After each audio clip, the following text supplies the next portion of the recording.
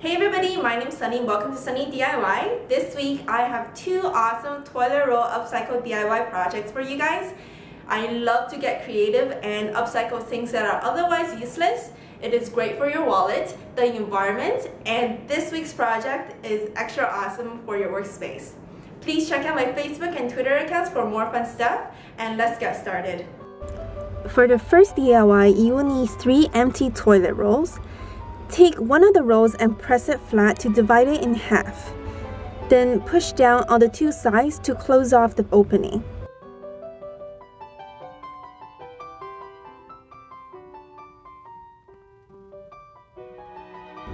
Glue it in place with some hot glue gun and hold it in position until the glue dries.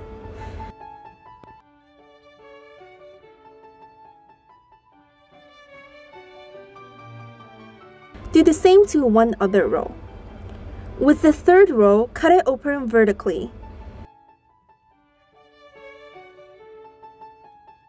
Then put it into one of the rolls to measure out how much it needs to overlap in order to fit it snugly into the roll. Then glue it in place.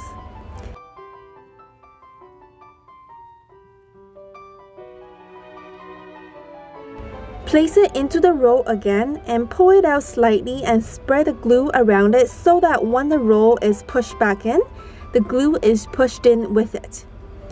You can scrape off the excess glue with a pair of scissors. Now that the basic shape is done, we need to decorate it.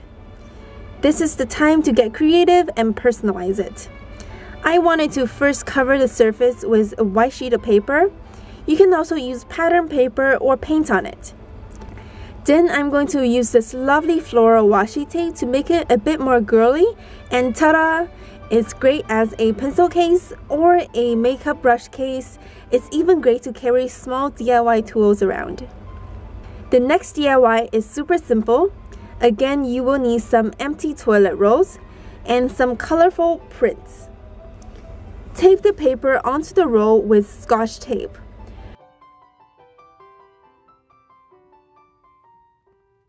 Wrap it around, then tape it in place again.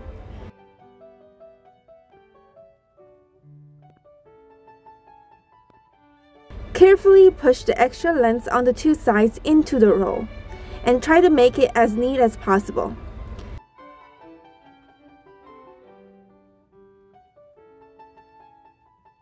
Then tape it in place. Do the same to all of the rolls. As you see, I made one of them shorter than the other to have some interesting height difference, as well as to accommodate pens of different lengths. Now let's put it all together. Squeeze hot glue along the seam of the longer roll and press 2 rolls together. For the third one, check to see where the roll would touch the 2 other rolls, then glue it down.